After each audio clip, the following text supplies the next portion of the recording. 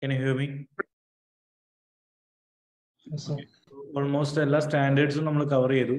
So next one we will have to discuss about groups. So group we just reverse the group will type of questions. So basically 4 areas and groups one basic group structure in one area. That's basically the questions on goodwill calculations. Okay. Goodwill we can calculate full goodwill method.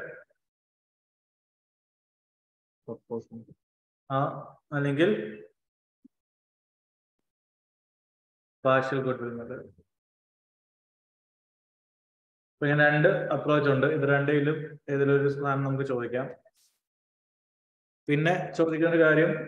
Goodwill impairment. Sir, we dispose in a partial goodwill or follow the gross up. Goodwill now. As a normal goodwill and the gross up. So goodwill impairment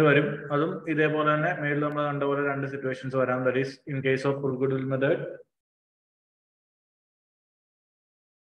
Goodwill calculation partial goodwill method impairment impact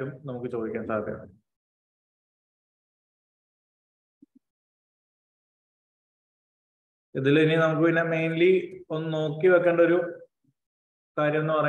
discussion part that is joint venture, joint operation,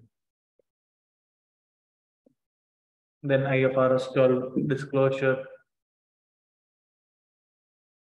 of interest in other entities. IAS 27, investments like a separate financial statements like an account. Okay. So, this is the discussion. Identify is it a business combination or asset acquisition. Questions are basic group structure. The 3 areas you have to focus when it comes to the first part of group, that is basic group structure. About the code we discussion topics focus. That is how to account for joint ventures. Joint sessions. Subsidy dispose individual statement treatment. Sale proceed minus dispose in the share and cost and normally sale proceeds minus wikina share and cost and cost of cost carrying value of the percentage of shares sold. Okay. Another treatment. Individual FSL disposal.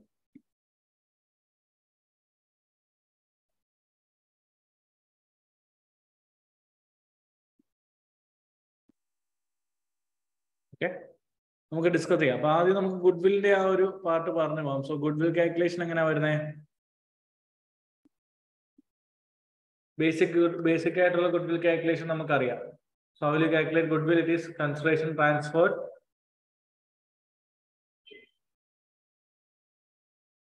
Consideration transferred the cash shares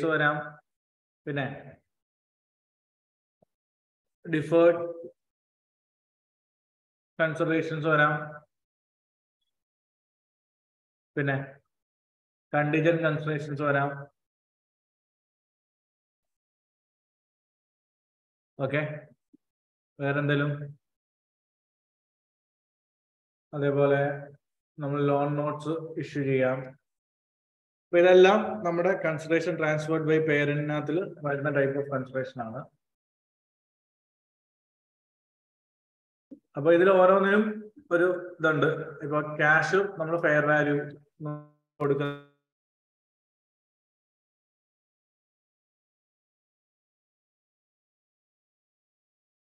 value of parent share price നോക്കാം. In deferred consideration വരെ നമ്മൾ എന്തെടുക്കണം? Present value എടുക്കണം. Contingent consideration നമ്മൾ അതേപോലെ എന്തെടുക്കേണ്ടി വരും? We have to consider the present value part. But a present value into probability, ആ situation നടക്കാനുള്ള probability എത്രയാണോ ആ probability കൂടെ ചെയ്യേണ്ടി വരും. Loan notes ആണെങ്കിലും same like that. We have to consider the market value of loan note transferred at acquisition date. അപ്പോൾ ഇതാണ് നമ്മുടെ കൺസിഡറേഷൻ ട്രാൻസ്ഫേർഡിൽ നമുക്ക് നോക്കാനുള്ള മെയിൻ കാര്യങ്ങൾ. ക്യാഷ് വന്നു കഴിഞ്ഞാൽ ക്യാഷ് തന്നെയായിരിക്കും ഫെയർ വാല്യൂ. ദെൻ ഷെയർസ് ആണെങ്കിൽ നമ്മൾ എത്ര ഷെയർസ് അവർക്ക് കൊടുക്കുന്നു നോക്കുക, അത് into fair value of parent share price. Deferred consideration ആണെങ്കിൽ എന്താണോ കൺസിഡറേഷൻ അതിന്റെ പ്രസന്റ് വാല്യൂ എടുക്കുക അറ്റ് അക്വിസിഷൻ. കണ്ടിജന്റ് കൺസിഡറേഷൻ ആണെങ്കിലും പ്രസന്റ് വാല്യൂ നമ്മൾ എടുക്കുക, അത് ഇൻറ്റു പ്രോബബിലിറ്റി ചെയ്യുക. ഇനി ലോൺ നോട്ട്സ് ആണെങ്കിൽ we have to find the market value of loan note transferred at acquisition. ഇത്രയാണ് കൺസിഡറേഷൻ ട്രാൻസ്ഫേർഡ് ബൈ പേരന്റിൽ വരുന്നത്. നൗ അത് കഴിഞ്ഞാൽ നമ്മൾ അതിൻ്റെ കൂടെ എന്താ ആഡ് ചെയ്യാം? സാർ ഈ കൺസിഡറേഷന് ക്യാഷ് അല്ലാതെ വേറെ അസറ്റ് ഒക്കെ ഒന്ന് ഫെയർ വാല്യൂ എടുക്കും. നമ്മളിപ്പോൾ അസറ്റ് ആണ് കൊടുക്കുന്നതെങ്കിൽ അസറ്റിന്റെ ഫെയർ വാല്യൂ എടുക്കും. അത് ജോയിന്റ് വെഞ്ചേഴ്സിന്റെ കേസിലേ വരുന്നുള്ളൂ. Okay, so plus fair value of NCA less fair value of net asset at acquisition. Okay, so NCAയുടെ fair value നമുക്ക് ഒന്നെങ്കിൽ number of shares acquired by NCA into market price of subsidy ചെയ്യാം, or it will be given fair value ആണെങ്കിൽ. അല്ലെങ്കിൽ നമ്മൾ എന്തെടുക്കേണ്ടി വരും? Proportionate approach എടുക്കേണ്ടി വരും.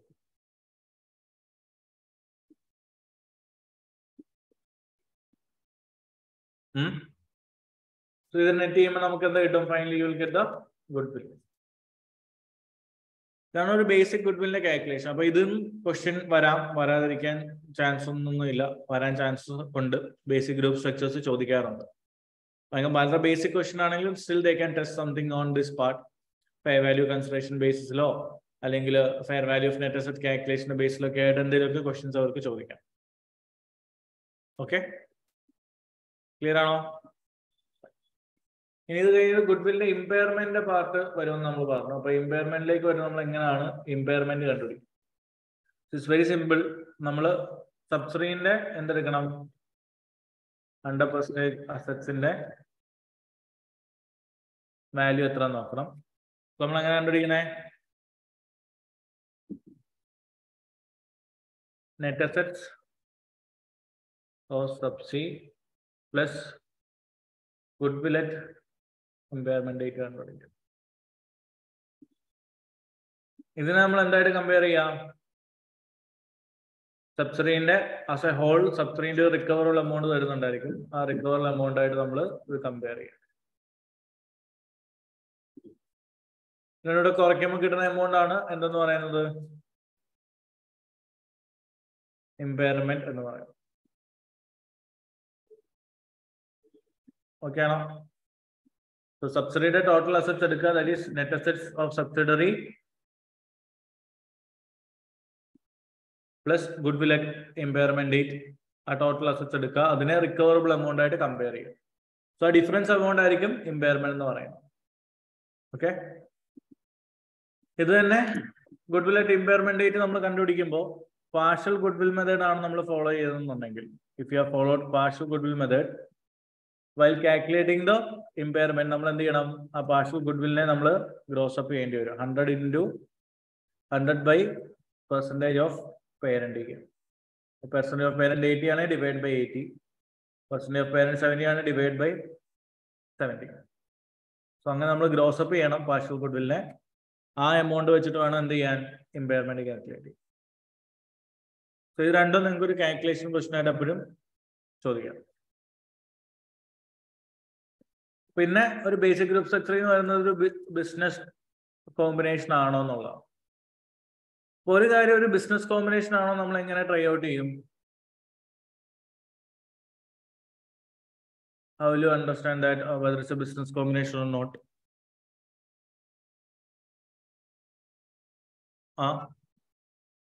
നമ്മൾ അക്വയർ ചെയ്യുന്ന ഒരു ബിസിനസ് ആണെങ്കിൽ അവിടെ എന്ത് വേണം? The whole value of the business should not be concentrated on A single asset. പകരം അവിടെ ഒരു പ്രോപ്പർ എന്തുണ്ടായിരിക്കണം? ഒരു ഇൻപുട്ട് വരണം, അവിടെ ഒരു പ്രോസസ്സ് ഉണ്ടായിരിക്കണം, അതിൽ ത്രൂ നമുക്കൊരു ഔട്ട്പുട്ട് ക്രിയേറ്റ് ചെയ്യാൻ പറ്റണം. അപ്പോൾ if the whole value of the asset is concentrated on A single asset, അത് നമ്മൾ കോൺസെൻട്രേഷൻ ടെസ്റ്റ് എന്ന് പറഞ്ഞ ടെസ്റ്റ് നടത്തിയിട്ടാണ് അത് മനസ്സിലാക്കുന്നത്. സോ ആ ടെസ്റ്റ് പാസ് ആവുകയാണെങ്കിൽ then we can say that അതൊരു സിംഗിൾ അസറ്റ് മാത്രമാണ്, അതൊരിക്കലും ഒരു ബിസിനസ് അല്ല എന്ന് നമ്മൾ കൺഫേം ചെയ്യും. അങ്ങനെ ഒരു സാഹചര്യത്തിൽ നമ്മൾ അതിനെ ബിസിനസ് കോമ്പിനേഷൻ ആയിട്ടല്ല, ജസ്റ്റ് ഒരു അസറ്റ് അക്വസിഷൻ ആയിട്ടാണ് കൺസിഡർ ചെയ്യുന്നത്. Now if the concentration test fail ആവുകയാണ്, if the whole value is not concentrated on A single set of asset or similar assets, അപ്പൊ നമ്മൾ എന്ത് ചെയ്യുക? ഫർദർ ഡീറ്റെയിലിൽ പോയി അതിന്റെ പ്രോസസ്സും കാര്യങ്ങളും ഒക്കെ വാല്യുവേറ്റ് ചെയ്യുക. അപ്പോൾ അവിടെ ഒരു പ്രോപ്പർ ആയിട്ടൊരു ഇൻപുട്ട് ഉണ്ട്, ഒരു പ്രോസസ് ഉണ്ട്, അതിന് ഔട്ട്പുട്ട് ക്രിയേറ്റ് ചെയ്യാൻ പറ്റുന്നുണ്ട്. സോ ഒരു എക്കണോമിക് ബെനിഫിറ്റ്സ് അവിടുന്ന് ക്രിയേറ്റ് ആവുന്നുണ്ട് through A proper business model. എങ്കിൽ അതിനെ നമുക്കൊരു ബിസിനസ് കോമ്പിനേഷൻ എന്ന് പറയാൻ സാധിക്കും. ഓക്കെ ആണോ?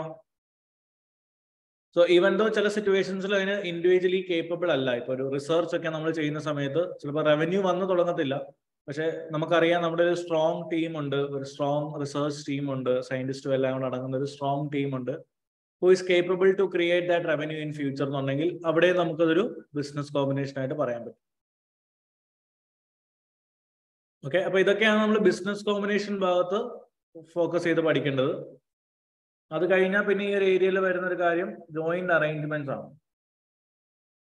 സോ ജോയിന്റ് അറേഞ്ച്മെന്റ്സ് എന്ന് പറഞ്ഞു കഴിഞ്ഞാൽ രണ്ട് ടൈപ്പ് ആണ്. ദാറ്റ് ഈസ് ജോയിന്റ് വെഞ്ചർ വരാം, അല്ലെങ്കിൽ ജോയിന്റ് ഓപ്പറേഷൻസ് വരാം. ജോയിന്റ് ഓപ്പറേഷൻ എന്ന് പറഞ്ഞു കഴിഞ്ഞാൽ ഇവിടെ ഒരു പുതിയ കമ്പനി ഫോം ചെയ്യുന്നില്ല, പകരം രണ്ട് കമ്പനി ചേർന്നിട്ട് ഒരു ഓപ്പറേഷൻ നടത്തുന്നു എന്നാണ് ഇതിന്റെ meaning. Let's say Eximus is tying up with another institute, whereby Eximus will run the ACCA part. But അവർ നമുക്ക് രണ്ടും കാര്യങ്ങളും എല്ലാം അവർ പ്രൊവൈഡ് ചെയ്തോളൂ. So they have the infrastructure, നമ്മൾ പ്രോഗ്രാം റൺ ചെയ്താൽ മതി. അങ്ങനെയാണെങ്കിൽ അത് എന്താണ്? ഒരു ജോയിന്റ് ഓപ്പറേഷൻ ആണ്. അതേസമയം എക്സിമസും മറ്റേ ഇൻസ്റ്റിറ്റ്യൂട്ടിനോട് ചേർന്നിട്ട് പുതിയൊരു കമ്പനി ഫോം ചെയ്തു, everyone have equal rights over that company എന്നാണെങ്കിൽ then it's like a joint venture. ഇപ്പൊ VI പോലെയോ അല്ലെങ്കിൽ ഹീറോ ഹോണ്ട എന്നൊക്കെ പറയുന്നത് എന്താണ്? ഒരു ജോയിന്റ് വെഞ്ചറിന്റെ എക്സാമ്പിൾ ആണ്. അപ്പൊ ഇതിന് രണ്ടിന്റെ ട്രീറ്റ്മെന്റ് ഡിഫറെന്റ് ആണ്. അപ്പൊ ജോയിന്റ് ഓപ്പറേഷണൽ ട്രീറ്റ്മെന്റ് എന്ന് പറഞ്ഞു കഴിഞ്ഞാൽ ആ പെർസെന്റേജ് ബേസിൽ എന്ത് ചെയ്യും? Depends upon the percentage of investment that we have made. ആ പെർസെന്റേജ് ബേസിൽ റവന്യൂവും അസറ്റ്സും എല്ലാം രണ്ടുപേരുടെ എഫേർട്സിൽ സ്പ്ലിറ്റ് ചെയ്ത് കാണിക്കും. ജോയിന്റ് വെഞ്ചർ ആണെങ്കിൽ അത് other hand V are following that equity method. നമ്മൾ നോർമലി അസോസിയേറ്റ് ഒക്കെ ഫോളോ ചെയ്യുന്ന ഒരു ഇക്വിറ്റി മെത്തേഡ് ആണ് എന്തിനു ഫോളോ ചെയ്യുന്നത്? ജോയിന്റ് വെഞ്ചറിന് നമ്മൾ ഫോളോ ചെയ്യും. Because we do have A significant influence in that new company. ഒരു ജോയിന്റ് കൺട്രോൾ ആണ് നിങ്ങൾക്കുള്ളത്. You are not having that control predominantly നിങ്ങളുടെ കയ്യിലല്ല കൺട്രോൾ ഇരിക്കുന്നത്, ഒരു ജോയിന്റ് ആയിട്ടാണ് കൺട്രോൾ ഉള്ളത്. സോ അതുകൊണ്ട് തന്നെ അതിനെ ഒരു സിഗ്നിഫിക്കന്റ് ഇൻഫ്ലുവൻസ് പോലെ മാത്രമേ നമുക്ക് അവിടെ കാണത്തുള്ളൂ, അതിലേക്ക് നമ്മൾ ഒതുങ്ങും. സോ അതുകൊണ്ട് തന്നെ ഒരു അസോസിയേറ്റിനെ ട്രീറ്റ് ചെയ്യുന്ന പോലെ തന്നെ ഇക്വിറ്റി മെത്തേഡ് ആണ് ജോയിന്റ് വെഞ്ചറിൽ നമ്മൾ ഫോളോ ചെയ്യുന്നത്. ഓക്കെ, ഇപ്പൊ ജോയിന്റ് ഓപ്പറേഷൻ ആണെങ്കിൽ നമുക്ക് എന്താ? there is no new entity. Okay, അതേസമയം ജോയിന്റ് വെഞ്ചർ ആണെങ്കിലോ they will form a new entity. So we need to follow account ചെയ്യുന്ന മെത്തേഡ് ആണ് ഇക്വിറ്റി മെത്തേഡ് ആണ് നമ്മൾ ഫോളോ ചെയ്യേണ്ടത്. ഓക്കെ ആണോ?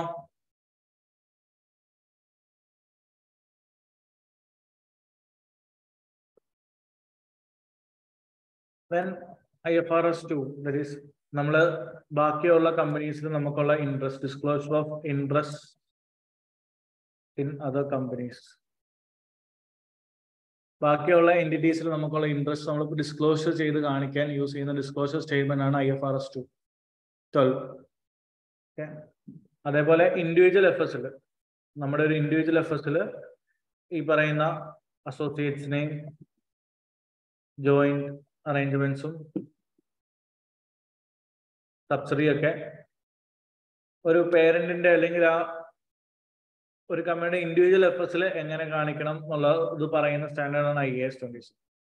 അപ്പൊ ഇത്രയൊക്കെ കാര്യങ്ങളാണ് ആ ബേസിക് ഗ്രൂപ്പിനകത്തിൽ അവർ കവർ ചെയ്യുന്നത്. So just not it down. So അതിന്റെ ബേസിൽ ചെയ്ത് നമുക്കൊരു കുറച്ച് ക്വസ്റ്റ്യൻസ് ചെയ്യാം. So just note down what will get tested from basic group. So what is important to be learned from that basic group chapter? Sir പറഞ്ഞോ. ഈ joint വെഞ്ചേഴ്സില് കമ്പനീസിന്റെ own property കൊണ്ട് acquire ചെയ്യുമ്പോൾ property കൊണ്ട് അക്വയർ ചെയ്യുന്നുള്ള സിറ്റുവേഷൻ ആണെങ്കിൽ let's say ഇപ്പൊ നീ ഒരു 6 million fair value ഉള്ള ഒരു അസറ്റ് ആണ് ട്രാൻസ്ഫർ ചെയ്തത് വെച്ചോ. അതിന്റെ ക്യാരിങ് വാല്യൂ നിന്റെ ബുക്സിൽ 3 million ആയിരുന്നു. അപ്പോ നീ കൊടുത്ത കൺസിഡറേഷൻ എന്ന് പറയുന്നത് എന്താ? നീ ഇതിനു വേണ്ടി കൊടുത്ത കൺസിഡറേഷൻ എന്ന് പറയുന്നത് എത്ര വരും? 6 million വരും. സോ നീ നിന്റെ അസറ്റിനെ മറ്റേ കമ്പനിക്ക് വേണ്ടി ഡിസ്പോസ് ചെയ്ത പോലാണ്. സോ ഗെയിൻ എത്രയാണ്? 3 million. ആ 3 millionന്റെ ഒരു സർട്ടൺ പെർസെന്റേജ് ആർക്ക് അക്വയർ ചെയ്യാൻ പറ്റും? നിനക്ക് റെക്കഗ്നൈസ് ചെയ്യാം. സോ ആ പെർസെന്റേജ് എന്ന് പറയുന്നത് എന്തായിരിക്കണം? The percentage of share hold by the other party. മറ്റേ പാർട്ടി ഹോൾഡ് ചെയ്യുന്ന പെർസെന്റേജ് ഓഫ് ഷെയർ എത്രയാണോ out of the new company, ആ പെർസെന്റേജിന്റെ ബേസിലായിരിക്കും നമുക്ക് ടോട്ടൽ ഗെയിനിന്റെ ഒരു പോർഷൻ റെക്കഗ്നൈസ് ചെയ്യാൻ പറ്റും. അതിന് റീസൺ ബീങ്, നിങ്ങളൊരു സാധനം വിൽക്കുന്ന സമയത്ത് നമ്മുടെ കയ്യിൽ നിന്ന് 100% കൺട്രോൾ പോകുമ്പോഴാണ് അവിടെ നമുക്ക് പ്രോഫിറ്റ് റിലീസ് ചെയ്യാൻ പറ്റുന്നത്, അല്ലെ? അപ്പോൾ ഈ ജോയിന്റ് വെഞ്ചറിന്റെ ഒക്കെ കേസിൽ നിങ്ങൾ അസറ്റ് ട്രാൻസ്ഫർ ചെയ്യുമ്പോൾ പുതിയൊരു കമ്പനി നിങ്ങൾക്ക് ഒരു ഷെയർ ഉണ്ട്. ലെറ്റ്സ് സേ പെപ്സി എന്ന് പറഞ്ഞ കമ്പനി ആണെന്ന് വെച്ചോ, പേരന്റ് കമ്പനി. അപ്പൊ പെപ്സി ഒരു പുതിയ ജോയിന്റ് വെഞ്ചർ തുടങ്ങി, അല്ലെങ്കിൽ വോഡാഫോൺ ആയിക്കോട്ടെ. വോഡാഫോണും ഐഡിയയും കൂടെ ചേർന്നിട്ടാണ് നമുക്കറിയാം VI എന്ന് പറഞ്ഞ സാധനം തുടങ്ങി. അപ്പൊ VIയിൽ കുറച്ച് അസറ്റ്സ് വോഡാഫോൺ ഷെയർ ചെയ്തു. വോഡാഫോണിന്റെ ഒരു 3 million ക്യാരിങ് വാല്യൂ ഉള്ള അസറ്റ് വോഡാഫോൺ 6 million ഷെയർ ചെയ്തു. അപ്പൊ കൺസിഡറേഷൻ പെയ്ഡ് ബൈ വോഡാഫോൺ എന്നുള്ളത് 6 million തന്നെ നിൽക്കും. ടോട്ടൽ ഗെയിൻ നമുക്കറിയാം 3 million ആണ്. പക്ഷെ 3 millionൽ വോഡാഫോണിന് റെക്കഗ്നൈസ് ചെയ്യാൻ പറ്റുന്ന ഗെയിൻ എന്ന് പറയുന്നത് എന്തായിരിക്കും? Out of the new entity, ഈ VI എന്ന് പറഞ്ഞ പുതിയ എൻറ്റിറ്റിയിൽ let's say Vodafone holds 40% and idea holds 60%. അപ്പോൾ ഐഡിയ 60% ഹോൾഡ് ചെയ്യുന്നുണ്ട്. അപ്പൊ പുതിയ VI എന്ന് പറഞ്ഞ കമ്പനിയിൽ നമ്മൾ അസറ്റ് വിറ്റു. That's A new entity form. ആ കമ്പനി തന്നെ നമുക്ക് 40% ഷെയർ ഉണ്ട്. വോഡാഫോണിന് 40% ഷെയർ ഉണ്ട്. 60% ഷെയർ ആണ് ഐഡിയയിൽ. അപ്പോൾ ഒരു അസറ്റിന്റെ പ്രോഫിറ്റിന്റെ പെർസെന്റേജ് നമ്മൾ റെക്കഗ്നൈസ് ചെയ്യുമ്പോൾ എത്ര പെർസെന്റേജ് കൺട്രോൾ ആണ് നമുക്ക് ലോസ്റ്റ് ആയത് ഓൺ ദാറ്റ് അസറ്റ്, അതിന് മാത്രമേ നമുക്ക് പ്രോഫിറ്റ് റെക്കഗ്നൈസ് ചെയ്യാൻ പറ്റുള്ളൂ. സോ ഇവിടെ വോഡാഫോൺ എന്ന് പറഞ്ഞ കമ്പനി അസറ്റ് ട്രാൻസ്ഫർ ചെയ്യുന്നു അറ്റ് 6 million. അപ്പൊ പ്രോഫിറ്റ് വരുന്നു 3 million ടോട്ടൽ. ആ 3 million മൊത്തം നമുക്ക് ഗെയിൻ റെക്കഗ്നൈസ് ചെയ്യാൻ പറ്റത്തില്ല, കാരണം 100% കൺട്രോൾ നമുക്ക് ലോസ്റ്റ് ആയില്ല. ബിക്കോസ് ആ പുതിയ വെഞ്ചറിനകത്ത് വോഡാഫോൺ ഇപ്പോഴും എത്ര ശതമാനം കൺട്രോൾ ഉണ്ട്? 40% കൺട്രോൾ. സോ നമ്മൾ ട്രാൻസ്ഫർ ചെയ്ത അസറ്റിന് തന്നെ 40% കൺട്രോൾ ഇപ്പോഴും നമ്മുടെ കയ്യിലാണ്. ബാക്കി ഒരു 60% കൺട്രോൾ മാത്രമാണ് ആറിലോട്ട് ട്രാൻസ്ഫർ ആയിരിക്കുന്നത്, ഐഡിയയിലേക്ക് ട്രാൻസ്ഫർ ആയിരിക്കുന്നത്. So that's A control actually lost by Vodafone. അപ്പൊ ആ ലോസ്റ്റ് ആയ കൺട്രോളിന് ഉള്ള പ്രോഫിറ്റ് മാത്രമേ നിങ്ങൾക്ക് എന്ത് ചെയ്യാൻ പറ്റത്തുള്ളൂ? റെക്കഗ്നൈസ് ചെയ്യാൻ പറ്റുള്ളൂ. സോ അതാണ് ഈ ഒരു ഇക്വേഷന്റെ കൺസെപ്റ്റ്. സോ എന്താണ് total gain that happens on this exchange of assets within the entities? So we can recognize the gain on that assets. ആ ഗെയിൻ എന്ന് പറഞ്ഞാൽ എന്ത് മാത്രമായിരിക്കും? Total gain multiplied by the percentage of hold shares held by the other party. Clear ആണോ? Yes.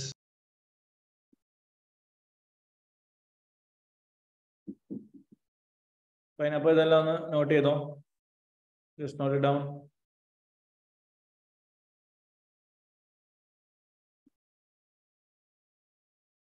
പറഞ്ഞ points എല്ലാം ഒന്ന് not ചെയ്തോ.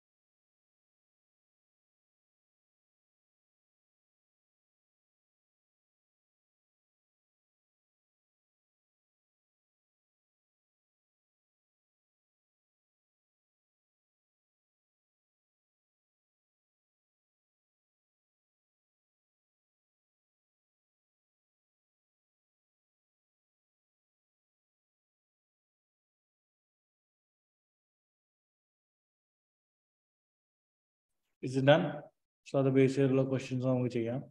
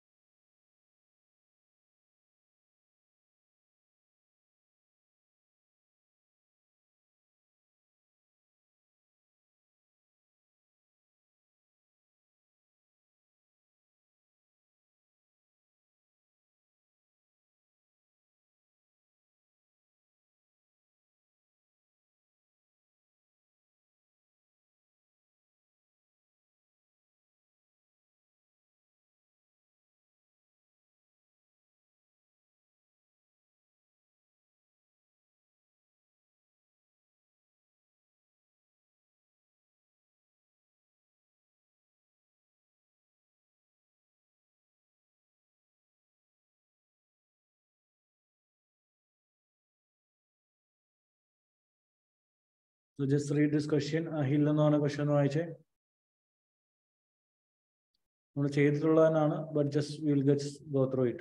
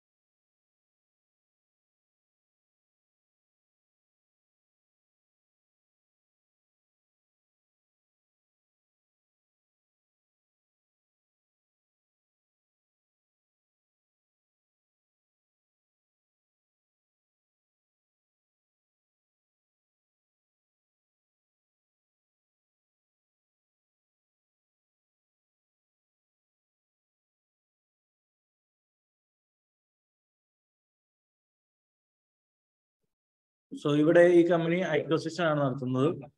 So the company acquired 80% of ordinary shares of Chand, cash of 150 million. When calculating goodwill, consolidated financial statements, purchase agreement 32 ആണ് cash കൊടുത്തത്. No entries have been posted on this part. Discount rate is 5% be used. So in the goodwill calculation, the fair value of the Chandler identifiable net asset was 170. Of this, 30 million related to non-depreciable land. However, a surveyor received revealed that the fair value of land is 20 million. So no adjustment have been made to the goodwill calculation in respect of the results of the survey. The NC is measured at proportionate basis, which is 34 million. The recoverable amount was calculated at 250 million. So no impairment has been calculated or accounted in the consolidated affairs. So initially we have to calculate the goodwill. Goodwill etra vannekkunne? How much is the goodwill, guys? Goodwill amount over തന്നിട്ടുണ്ടോ? Have they given the amount of goodwill? No.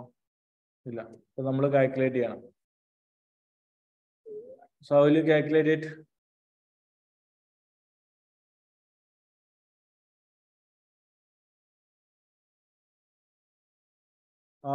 നമുക്ക് ഇവിടെ അറിയാം consideration നമ്മൾ കൊടുത്തത് 150 ആണ്. Then അവർ കൊടുത്ത consideration they will pay consideration of 32 million on 1st October 2007 എന്ന് പറഞ്ഞു. അത് ഓൾമോസ്റ്റ് എത്ര വർഷം കഴിഞ്ഞിട്ടാ? 2 years കഴിഞ്ഞിട്ട്. അപ്പൊ അതെന്ത് ടൈപ്പ് കൺസിഡറേഷനാ? ഡിഫേർഡ് കൺസിഡറേഷൻ ആണ്. So deferred consideration ആണെങ്കിൽ അതിന്റെ ഫെയർ വാല്യൂ നമ്മൾ ഏതിൽ എടുക്കണം? പ്രസന്റ് വാല്യൂയിൽ എടുക്കണം. So we found the present value 32 divided by 1 plus 5% raised to 2. ഈ proportion of NCA എന്ന് പറയുന്ന proportionate approach ആണ്. So we should take it as a part of your net assets. അപ്പൊ അവർ net അസറ്റ്സിന്റെ value എത്രയാണ് തന്നിരിക്കുന്നത്? Total they have given the fair value of net assets is how much? 170 million ആണ് അവർ എടുത്തേക്കുന്നത്. So which is seen at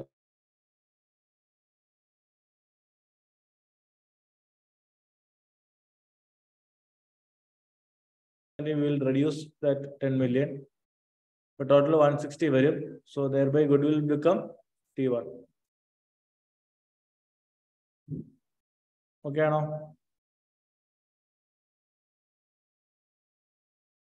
the proportionate approach and next നമ്മൾ impairment calculate ചെയ്യണം. എങ്ങനെ impairment calculate ചെയ്യുന്നേ ഞാൻ മുമ്പേ പറഞ്ഞു. That is fair value of net assets of subsidiary plus goodwill at the impairment date. Partial goodwill ആണെങ്കിൽ അത് gross up ചെയ്യേണ്ടി വരും. അതിനെയാണ് recoverable amount ആയിട്ട് നമ്മൾ കുറയ്ക്കേണ്ടത്.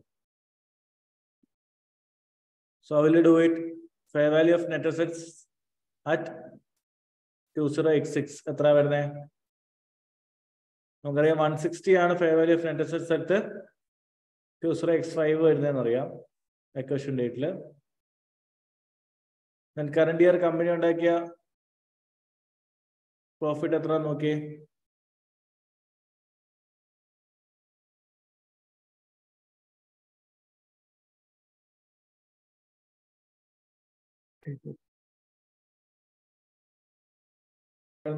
$36 അല്ലേ? 36 എന്ന് പറയുന്ന എമൗണ്ട് നമ്മൾ ഈ നെറ്റ് അസറ്റ്സ് ആയിട്ട് അക്വസിഷൻ ഡേറ്റിൽ നിന്ന് കുറയ്ക്കേണ്ടി വരും. So how much it is?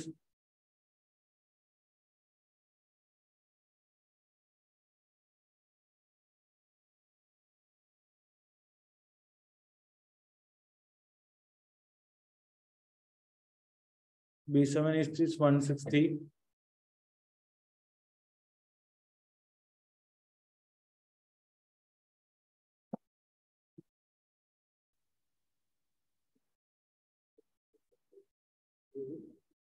Then അതിന്റെ കൂടെ നമ്മൾ അക്വയർ ചെയ്യുന്ന സബ്സിഡിയുടെ നെറ്റ് അസറ്റ്സ് ഈ വർഷത്തെ 52 ആണ്.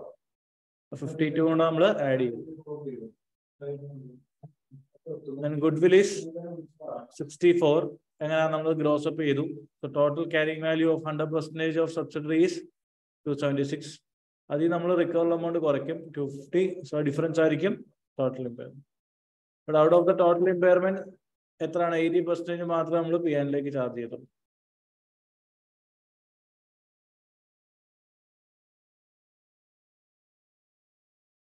Is it clear? So therefore goodwill at after they allocating the impairment charge എത്ര വരും? Will come around 30. Is that clear?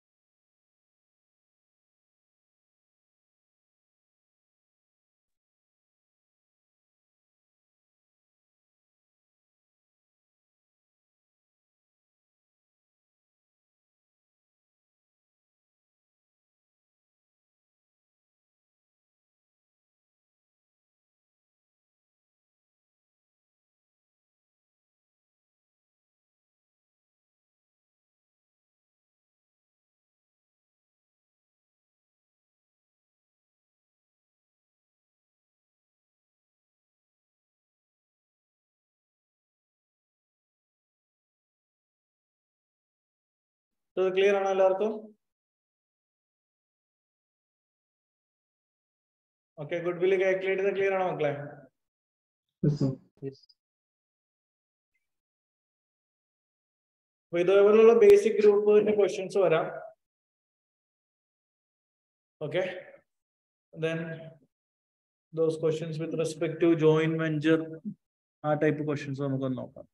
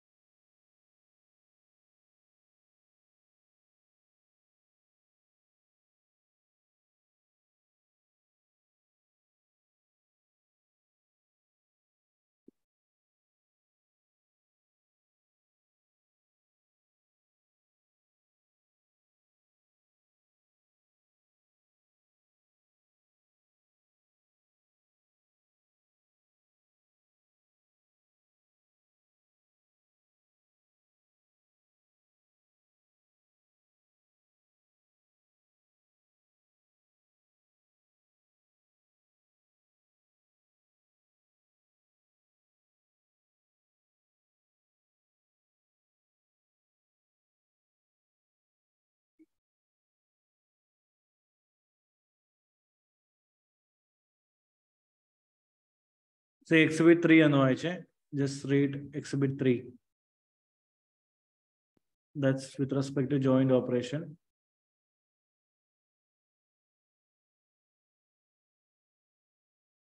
Explain as to the nature of joint operation, show suitable calculation of how joint operation should be accounted in Roby's separate and consolidated efforts.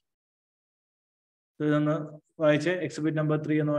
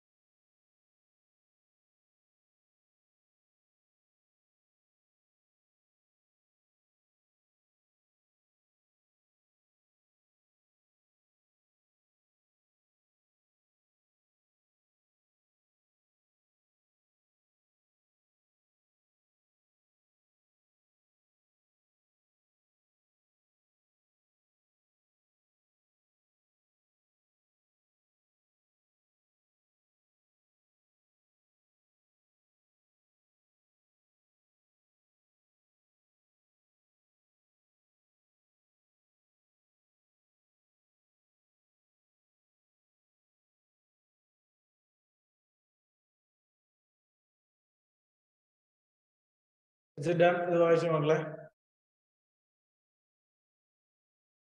So will you treat this part?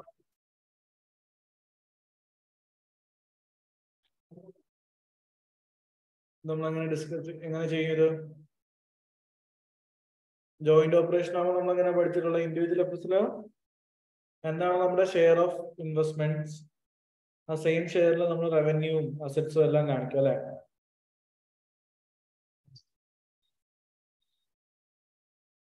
So in this scenario, Roby holds 40% shares of a natural gas station. No separate entity was set up under the joint operation. Assets, liabilities, revenue, cost are apportioned on the shareholding basis.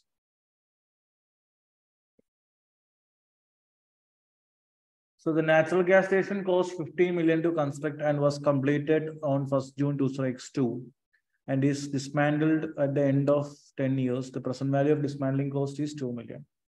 Find the finance cost.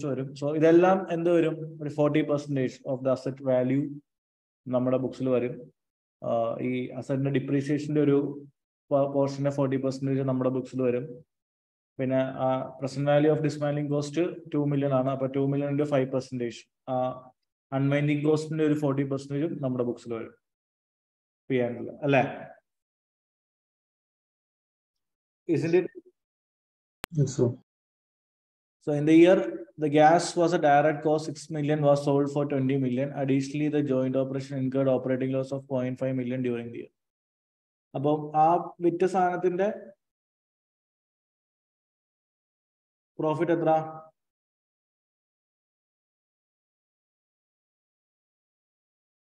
ആ വിറ്റ സാധനത്തിന്റെ profit എത്ര മക്കളെ?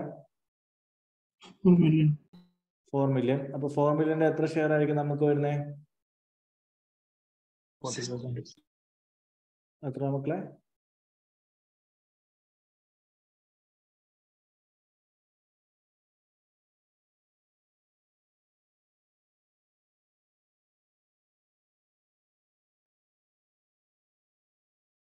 $20 million എന്ന് പറയുന്നത് അവർക്കൊരു revenue ആണോ അതോ ഡിസ്പോസൽ ആണോ ഇത്?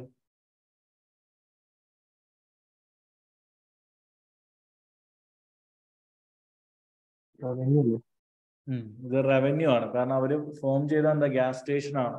അപ്പൊ ഗ്യാസ് വിൽക്കുന്നത് കിട്ടുന്ന 20 million മൈനസ് 4 million ആ ഡിസ്പോസൽ ഗെയിൻ അല്ല. അത് ആക്ച്വലി ഒരു റവന്യൂ ആണ് 20 million എന്ന് പറയുന്നത്. ആ 20 million റവന്യൂവിന്റെ 40% നമുക്ക് എന്തായിട്ട് കാണിക്കാം? റിസീവബിൾ സൈഡ് കാണിക്കാം. ക്ലിയർ ആണോ?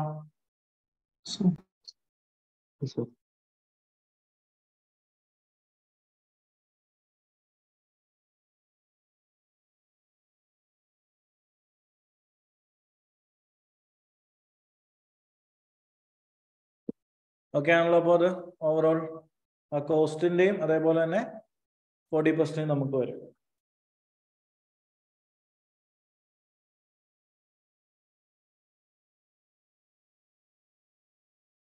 Is it clear everyone?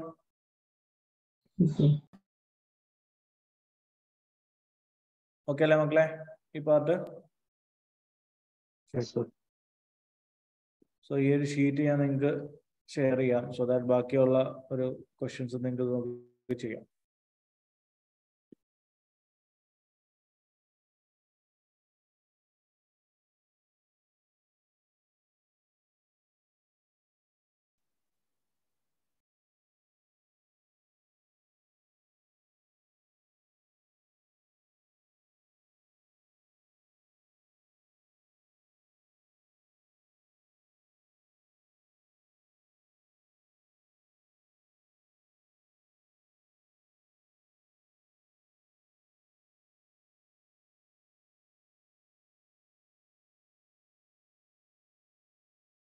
Okay, അപ്പൊ നമ്മൾ ബേസിക് ഗ്രൂപ്പ്സിന്റെ കുറച്ച് ഏരിയസ് കവർ ചെയ്തു.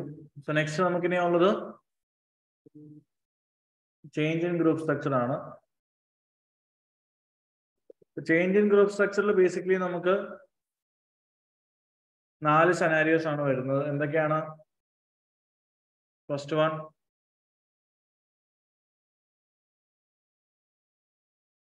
വൺ എന്താ?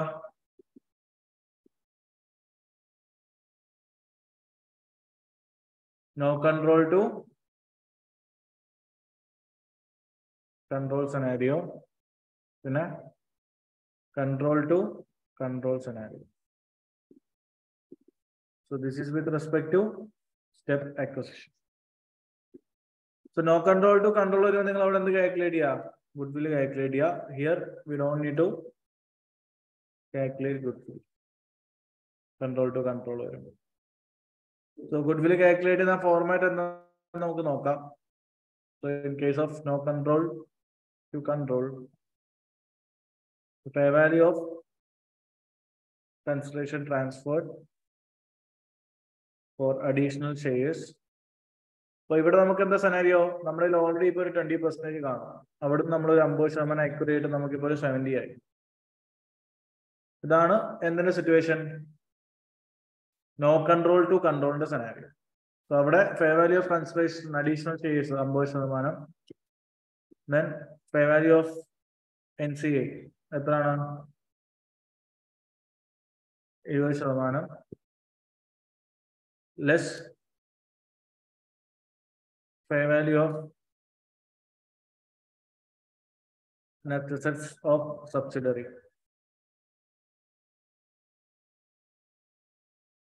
ചെയ്യാ 100%.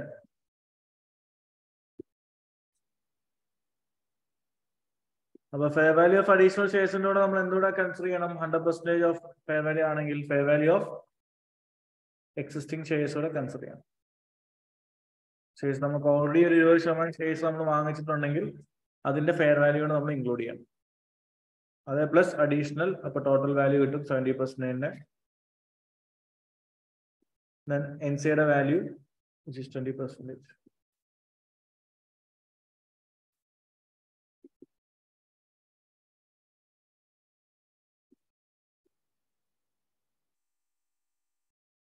So finally you will get the fair value of 100.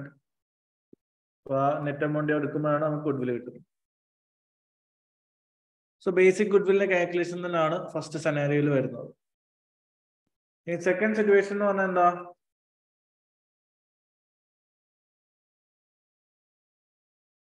Control ഉണ്ട്, നമുക്ക് വീണ്ടും നമ്മൾ കൺട്രോൾ കിട്ടുന്നു, അതാണ് സിറ്റുവേഷൻ. അപ്പൊ നമ്മൾ വീണ്ടും സാധനം വാങ്ങുവാണ്. സോ NCയുടെ വാല്യൂ കുറയും, നമ്മുടെ കയ്യിൽ നിന്ന് എന്ത് പോകും, ക്യാഷ് പോകും. ആ ബാലൻസ് ഫിഗർ എങ്ങോട്ട് പോകും, it will go to other കമ്പണീസ് of equity.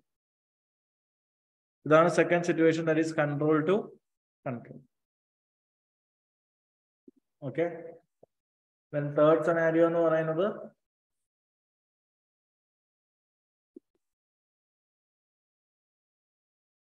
Step disposal ആണ്.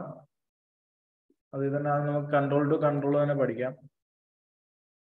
കൺട്രോൾ ടു കൺട്രോൾ എന്ന് പറഞ്ഞാൽ നിങ്ങളുടെ കയ്യിൽ ഇപ്പോൾ ഒരു 80% ഉണ്ടായിരുന്നു. 80% നിങ്ങൾ 40% വിറ്റു. So now you are only left with 50% വിറ്റു. So now you are only left with 30%.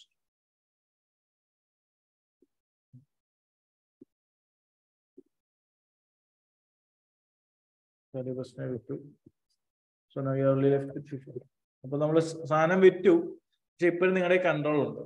So നിങ്ങൾ അവിടെ gain or loss on disposal ഒന്നും കണ്ടുപിടിക്കേണ്ട, because still it's A subsidiary itself. അപ്പൊ നമ്മൾ എന്ത് ചെയ്യാം, നമ്മൾ വിൽക്കുമ്പോൾ അവിടെ സെയിൽ പ്രൊസീഡ്സ് വരും. So it's A cash, debit cash. NCയുടെ value കൂടും. So NC will increase by 30%. Then again എന്തെങ്കിലും ബാലൻസ് ഫിഗർ ഉണ്ടെങ്കിൽ അത് എങ്ങോട്ട് ഇടുക, that will move to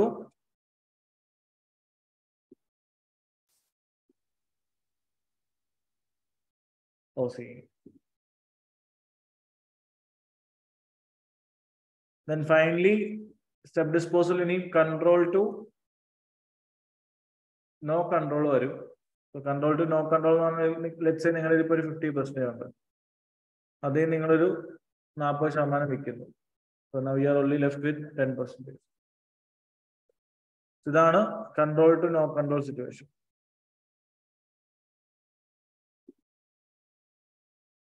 So how will you do it?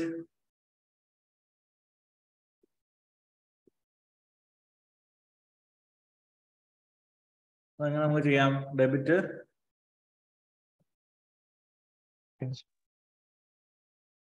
Cash. അവിടെ നമുക്ക് ഗെയിൻ ഓർ ലോസ് കണ്ടുപിടിക്കണം. അപ്പം അതിന്റെ ഒരു ഫോർമാറ്റ് ഉണ്ട്. എന്തായിരുന്നു format? Sale proceeds plus fair value of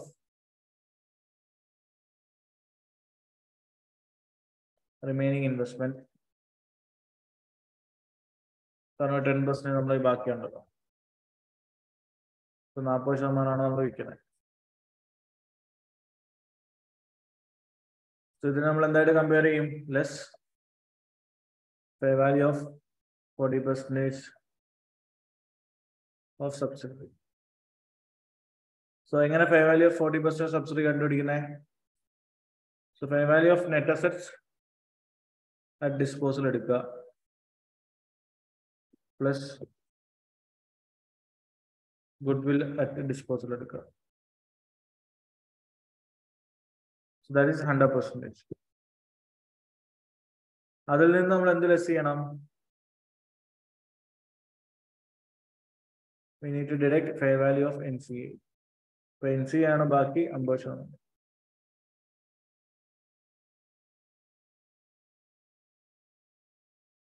NCA യുടെ വാല്യൂ കുറയ്ക്കുക. So എന്നിട്ടൊരു ഫിഗർ കിട്ടും. Sale proceeds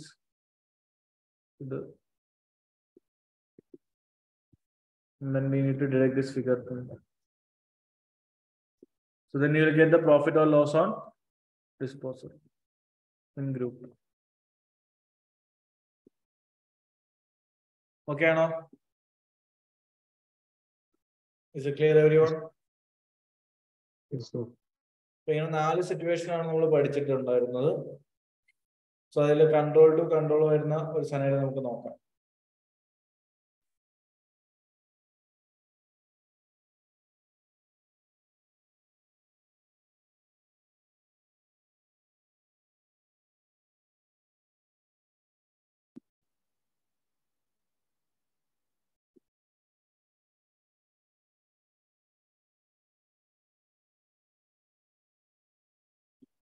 So just read this question.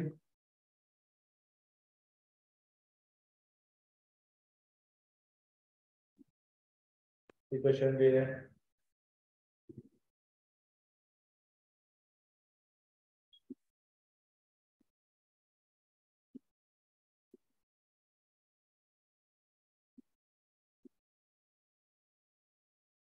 so it's a tricky question. നമ്മൾ almost past papers ബാക്കിയൊക്കെ ചെയ്തതാണ്. So just go through it.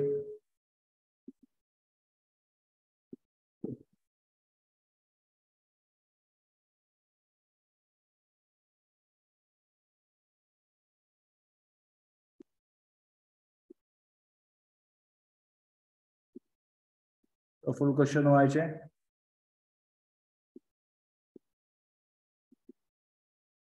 ലീസിന് തൊട്ട് മുമ്പുള്ള ഏരിയാസ് വരെ. So just read that question thoroughly.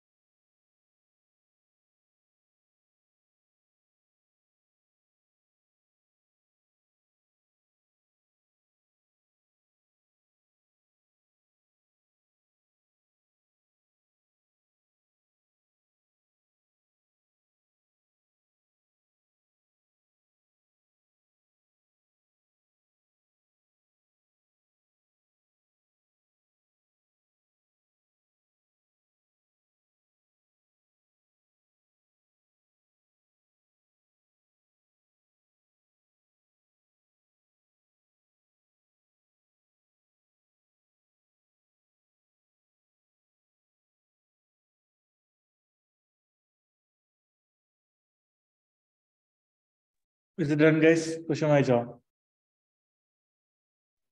Yes. So how will they account for Sage in the consolidated P&L?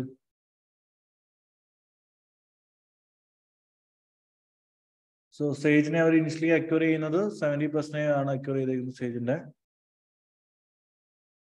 Okay, for 6 million.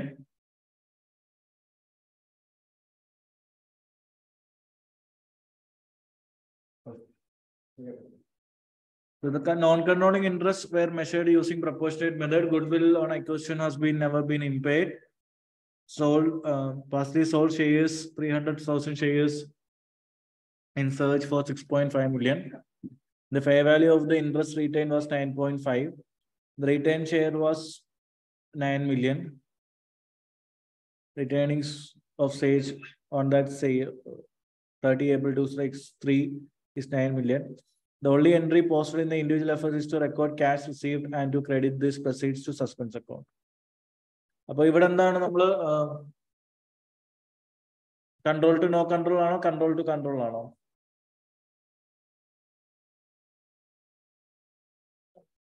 എത്ര percentage dispose ചെയ്തതാണ്? 70% of 1 million ordinary shares 6 million ആണ് അവർ acquire ചെയ്യുന്നത്. അപ്പൊ അതില് 30% 300,000 അവർ വിറ്റു എന്ന് പറയുമ്പോൾ ലിറ്ററലി എത്ര വിറ്റിട്ടുള്ളൂ?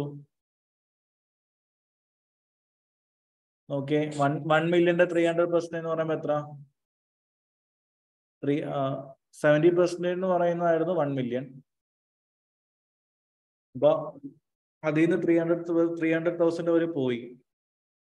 70% എന്ന് പറയുമ്പോൾ 1 million ഷെയർസ് ഉള്ളപ്പോഴായിരുന്നു അവർക്ക് എത്ര കിട്ടുന്നേ? 70% ഹോൾഡ് ചെയ്യാൻ പറ്റുന്നത്.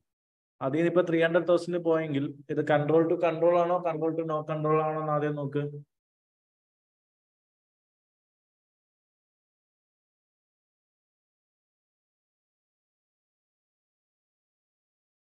നോക്കേ, is it control to control or control to no control?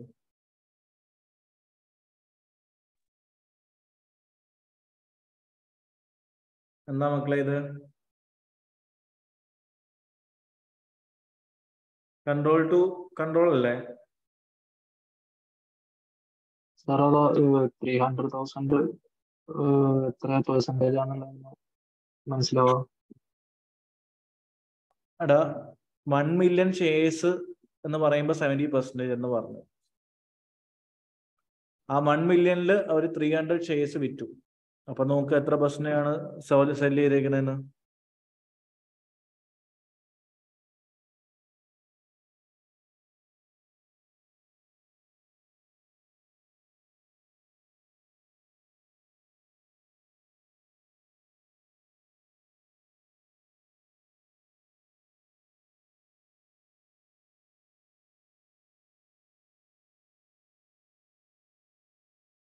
Control to know control ആണോ കൺട്രോൾ ടു കൺട്രോൾ ആണോ?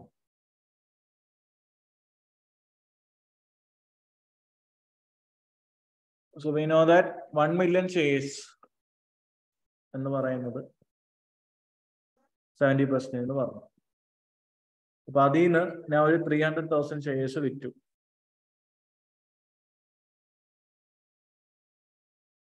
അപ്പോ എത്ര പെർസെന്റേജ്? 70% അക്വയർ ചെയ്തെന്നല്ലേ പറഞ്ഞു?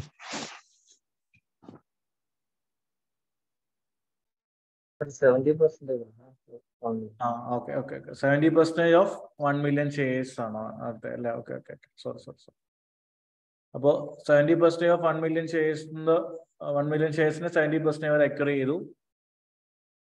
ദെൻ അപ്പൊ എത്ര ഷെയർസ് ആയിരിക്കും അവരിൽ ഉണ്ടായിരിക്കുന്നേ? 700,000. അതിൽ നിന്ന് 300,000 ഷെയർസ് അവരിൽ നിന്ന് പോയി എന്ന് പറയുമ്പോൾ ലിറ്ററലി അപ്പൊ അവരിൽ ഇപ്പൊ എത്രയേ ഉള്ളൂ? 40% അല്ലേ ഉള്ളൂ അല്ലേ? They are only left with 400,000 shares.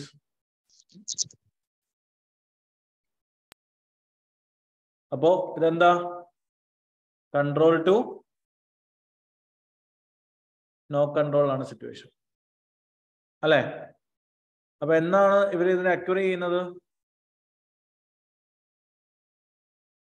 Many years ago they have acquired it.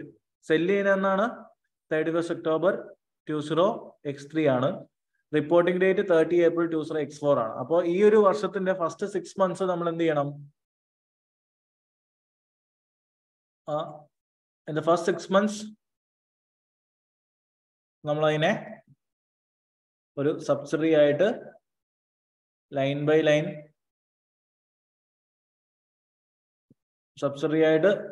Line ബേസിസിൽ account ചെയ്ത് പോകും. Second 6 monthsലോ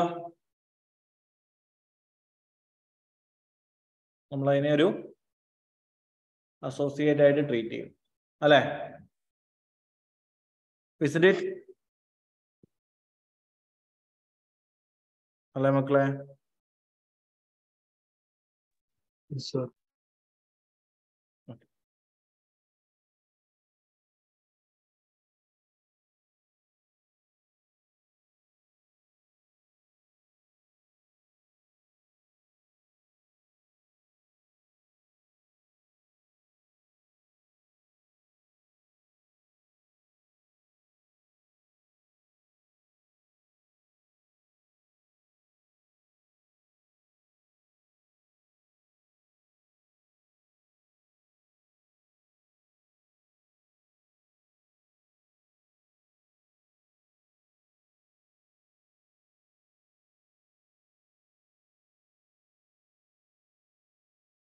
Okay. So നമുക്കിനി we know the format. ആ ഫോർമാറ്റിലേക്ക് വേണ്ട സാധനങ്ങളാണ് കണ്ടുപിടിക്കേണ്ടത്. So how will you do it?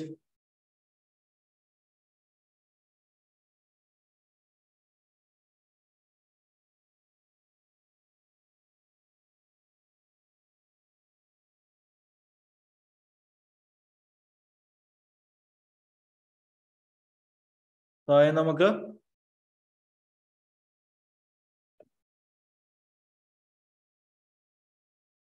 ഓരോരോ ലൈൻ ഐറ്റംസുമായിട്ട് സാധനം ചെയ്തെടുക്കാം. Okay. So proceeds from disposal വേണം നമുക്ക്. Then plus fair value of remaining shares വേണം. പിന്നെ less fair value of net assets at disposal.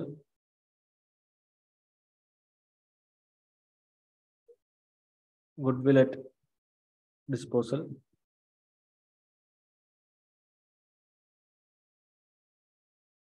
Then NCA at disposal.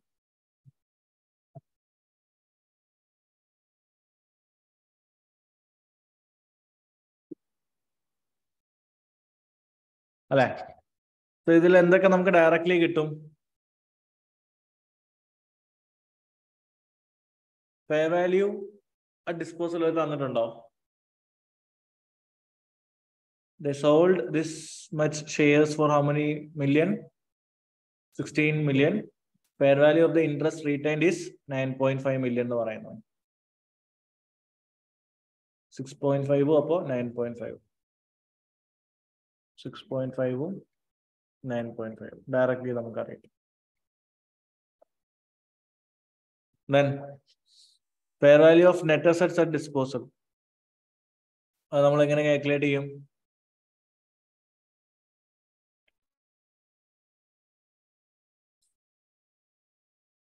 Net asset at disposal. അത് നമ്മൾ separate working not കൊടുക്കേണ്ടി വരും. How will you calculate it? Net asset at acquisition our തന്നിട്ടുണ്ടോ? Yes. എത്രയാണ്? 5 million ആണെന്ന് പറയുന്നുണ്ട്. Then currently അവരുടെ share capital 1 million ആണ്. Retain earnings 9 million ആണ്. ഓക്കെ, അവസാനം 30 April 2023. Then X3 നിന്ന് X4 വരെ വരുമ്പോൾ സേജിന്റെ ടോട്ടൽ പ്രോഫിറ്റ് 6 ആണ്. അപ്പൊ 6 നിന്ന് 6 monthsലേക്കുള്ള ഷെയർ ഓഫ് പ്രോഫിറ്റ് നമുക്ക് വരും, അല്ലെ? അപ്പോൾ ഷെയർ ക്യാപിറ്റൽ അവരുടെ നമുക്കറിയാം is 1 million. പിന്നെ റിട്ടേണിങ്സ് എത്രയായിരുന്നു? 9. Then profit till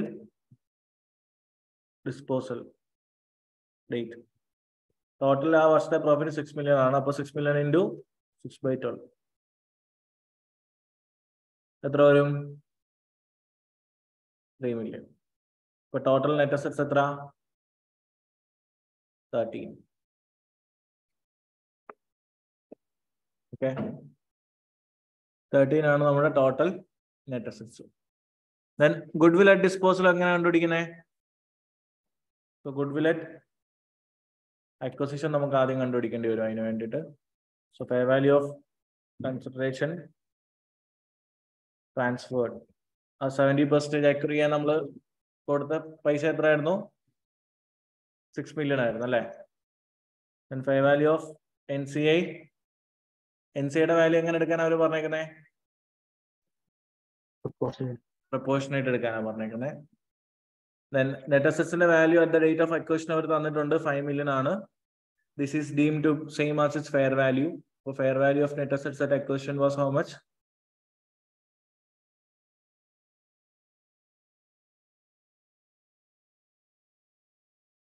എത്ര മക്കളെ ഇത്?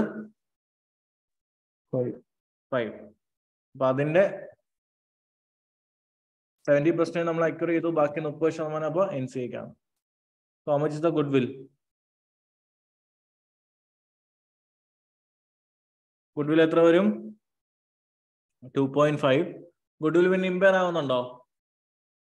ഇല്ല, good will is not getting impaired എന്ന് പറയുന്നുണ്ട്.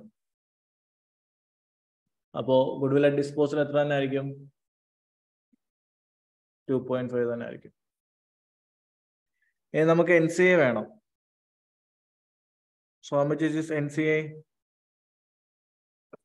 NCI അക്വസിഷൻ നമുക്കറിയാം എത്രയാണ്? 1.5 ആണ്. ദെൻ പോസ്റ്റ് അക്വസിഷൻ റീറ്റേണിങ്സിന്റെ NCIയുടെ ഷെയർ എത്രയാണെന്ന് നമുക്ക് നോക്കാം. So we know that NCI ഇപ്പോഴത്തെ total net assets at disposal എത്രയാണ്? 13 ആണ്. നെറ്റ് അസറ്റ് അറ്റ് അക്വസിഷൻ എത്രയായിരുന്നു? 5 million. സോ ഇതാണ് ഡിഫറൻസ് അല്ലേ? ടോട്ടൽ പോസ്റ്റ് അക്വസിഷൻ റീറ്റേണിങ്സ് എന്ന് പറയുന്നത് 13 - 5. That is the difference between net asset at acquisition and disposal into 30%. ഇതായിരിക്കും NCIക്ക് പോകുന്നുണ്ടാവുക. അപ്പോൾ NCIയുടെ വാല്യൂ എത്ര വരും? 3.9. So we need to consider that 3.9.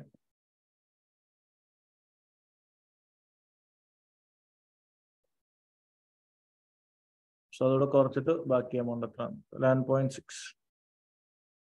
So total profit or loss on disposal എത്ര വരുന്നേ? Okay, 6.5 plus 9.5 minus 11.6. 4.4 ആണ്. So that's a profit on disposal. Clear ആണോ? Is it clear everyone? NCI at disposal എന്ന് പറയാം. NCIയുടെ at acquisition 1.5 ആണ്. പിന്നെ NCIക്ക് post acquisition റീറ്റേണിങ്സിന്റെ share കിട്ടുമല്ലോ.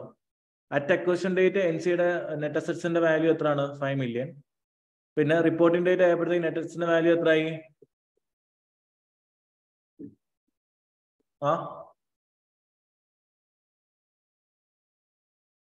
13 ആയി. അപ്പോ അതാണ് എഫക്റ്റീവ്ലി ആ PARE എന്ന് പറയുന്നത്. പോസ്റ്റ് അക്വസിഷൻ റീറ്റേണിങ്സ് എന്ന് പറഞ്ഞു കഴിഞ്ഞാൽ net asset at acquisition minus net assets at disposal ചെയ്യാം.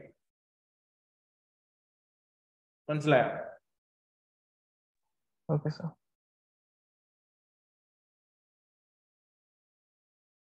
Is it clear everyone?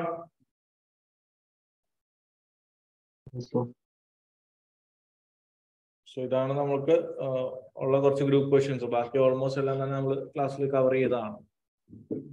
Okay, ഗ്രൂപ്പിൽ പിന്നെ വരുന്നത് ഫോറിൻ സബ്സിഡറിയും അതേപോലെ തന്നെ ക്യാഷ് ഫ്ലോസും ആണ്. ബട്ട് ഐ ഫീൽ ലൈക്ക് അതിന് ഇത്രയും അഡ്ജസ്റ്റ്മെന്റ്സ് ഒന്നുമില്ല. ബേസിക്കലി ഇതൊക്കെ തന്നെയാണ് അവിടോട്ട് വരുമ്പോൾ ചെയ്യുന്നത്.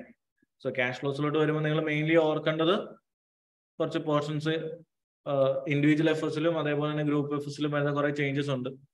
അതൊന്ന് ഓർത്തിരിക്കുക. ഓക്കെ, ഇത് ഒരു ബേസിക് ഫോർമാറ്റ് ഉണ്ട്, അതൊന്ന് ഓർത്തിരിക്കുക. ഫസ്റ്റ് ഓഫ് ഓൾ നമ്മളെല്ലാം ഗുഡ് വിൽ എല്ലാം നമ്മൾ എന്ത് കണ്ടുപിടിക്കണം? ഫോറിൻ കൺട്രിയിൽ കണ്ടുപിടിക്കുക. Then convert it to the home currency. So ആ കൺവേർഷന്റെ ഗെയിൻ ഓർ ലോസ് നമ്മളിവിടെ കാണിക്കും. That will be shared between parent and NCA.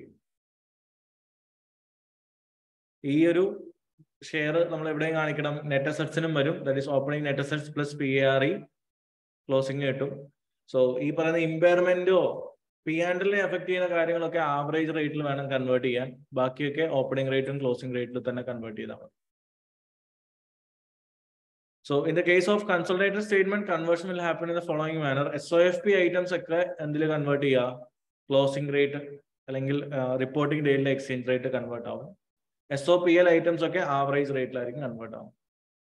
ഇതേ സാധനം ഇൻഡിവിജ്വൽ എഫേഴ്സിലോട്ട് വരുമ്പോൾ നമ്മൾ ശ്രദ്ധിക്കേണ്ടത് മോണിറ്ററി ഐറ്റംസ് ആണെങ്കിൽ നമുക്കറിയാം വാല്യൂ ഡിഫൈൻഡ് ആണ്, അതിന്റെ റിപ്പോർട്ടിംഗ് ഡേറ്റിൽ വേണം നമ്മൾ കൺവേർട്ട് ചെയ്യാൻ.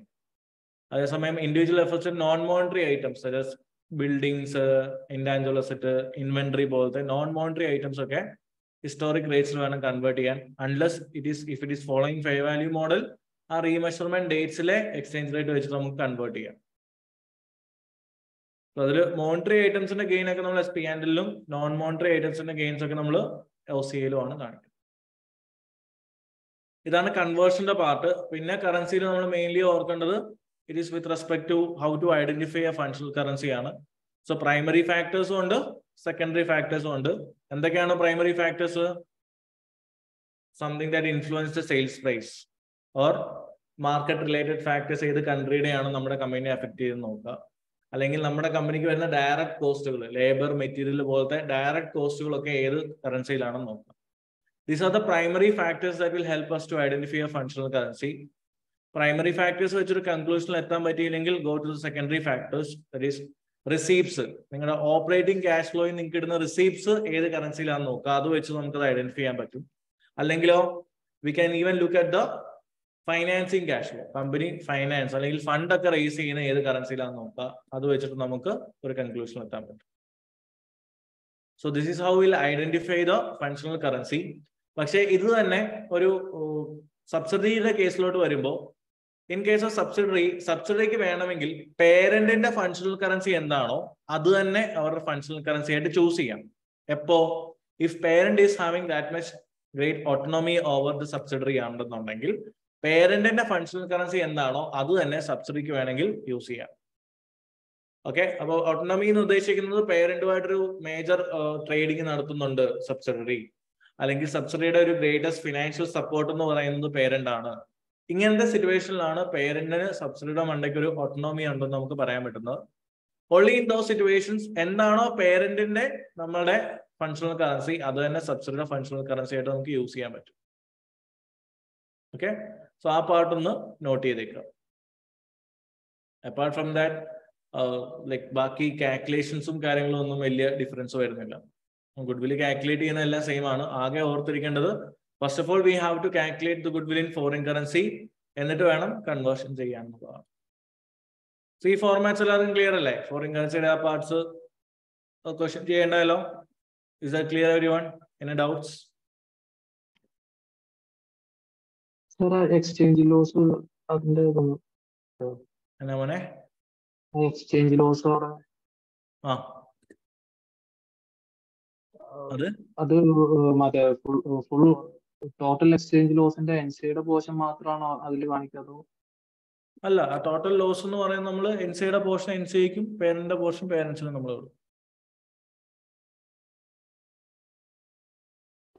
ഈ ഓപ്പണിംഗ് നെറ്റ് അസറ്റ് PR ഇത് ഓക്കെ സർ.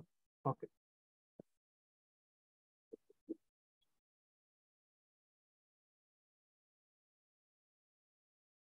പിന്നെ നമുക്കുള്ളത് ഗ്രൂപ്പ് ക്യാഷ് ഫ്ലോ ആണ്. അത് അങ്ങനെ ഫ്രീക്വന്റ്ലി അങ്ങനെ ടെസ്റ്റ് ചെയ്യുന്നതല്ല. അപ്പൊ ഗ്രൂപ്പ് ക്യാഷ് ഫ്ലോയിൽ കൂടുതലും ചോദിച്ചിട്ടുള്ളത് ഓപ്പറേറ്റിംഗ് ക്യാഷ് ഫ്ലോ ആണ്.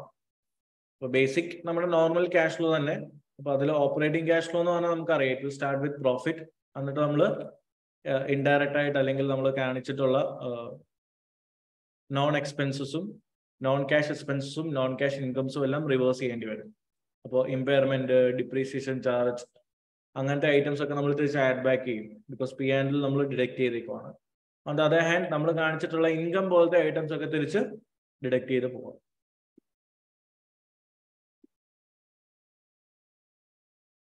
അപ്പോൾ ഇതിവിടെ എല്ലാം ബേസിക്കലി ആ ഫോർമാറ്റ് മാത്രമേ ഉള്ളൂ. നോളജ് നമ്മൾ കൂടുതൽ അപ്ലൈ ചെയ്യേണ്ട ഇൻഡിവിജ്വൽ സ്റ്റാൻഡേർഡ്സിന്റെ ഒക്കെ തന്നെയാണ് ക്യാഷ് ഫ്ലോസിൽ.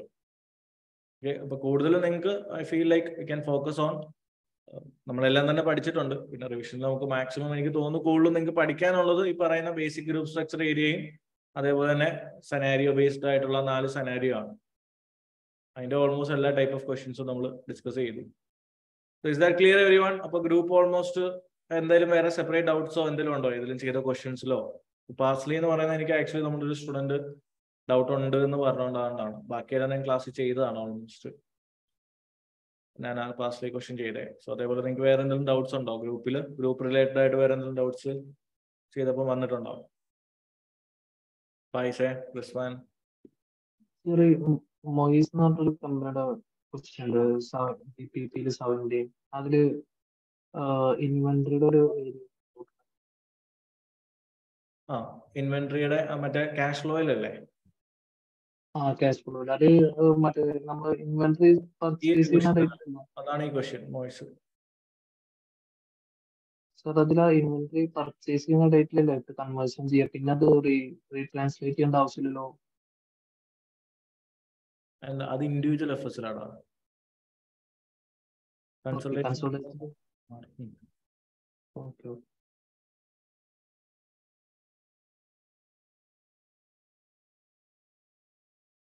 വേറെ എന്തെങ്കിലും ഡൗട്ട്സ് ഉണ്ടോ മക്കളെ ഗ്രൂപ്പ്സിൽ? Time management tips. Time management ഇത്രയാണ് മോനെ. മാക്സിമം ലൈക്ക് എഴുതി പ്രാക്ടീസ് ചെയ്യാന്നേ ഉള്ളൂ. ഓക്കെ, ഞാൻ ഏതായാലും നാളെ ഒരു മോക്ക് കൂടെ ഇടാം. അപ്പോൾ നിങ്ങൾ ആ ഒരു ടൈം ഇൻ ബിറ്റ്വീൻ തന്നെ ആ മോക്ക് എഴുതാൻ നോക്കാം. ഓക്കെ,